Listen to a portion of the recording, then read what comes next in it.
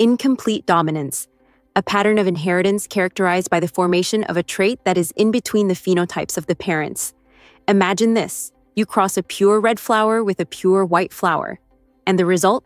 A pink flower. This is because the dominant and recessive traits blend.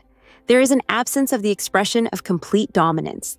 This pattern is very common in the expression of flower color in most plants.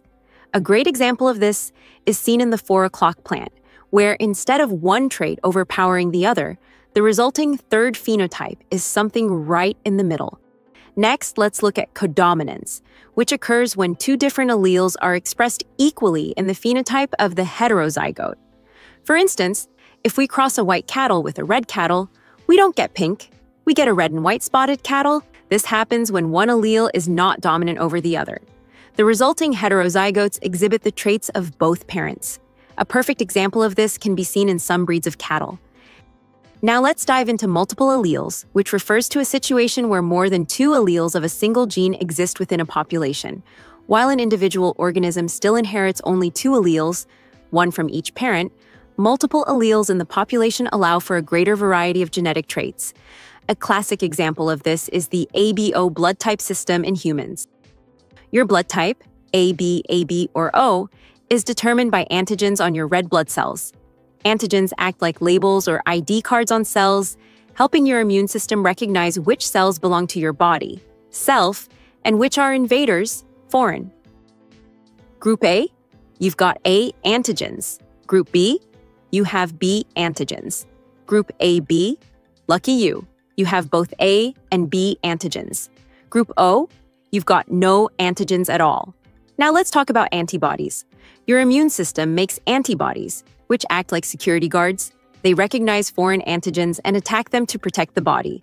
Type A has anti-B antibodies. Type B has anti-A antibodies. Type AB, no antibodies. You're the universal recipient. Type O has both anti-A and anti-B antibodies, so it can only receive from O, but can donate to anyone. That's why O is the universal donor. Conclusion: the ABO blood group system is controlled by a single gene with 3 different alleles: allele A, allele B, and allele O, also called I, the recessive form. These multiple alleles combine in different ways to produce all 4 blood types. In addition, there are other traits influenced by multiple alleles. For instance, hair color is controlled by several alleles, leading to a variety of shades, from blonde to brown to black, and even red. The texture of hair, whether it's straight, wavy, or curly, can also be influenced by multiple alleles interacting. Similarly, eye color and eye shape are determined by several alleles, contributing to the wide range of eye colors we see, like blue, green, and brown, as well as differences in shape. Even skin complexion, ranging from lighter to darker shades, is a result of multiple alleles working together. These traits show us how the interaction of different alleles can lead to a diversity of characteristics in individuals.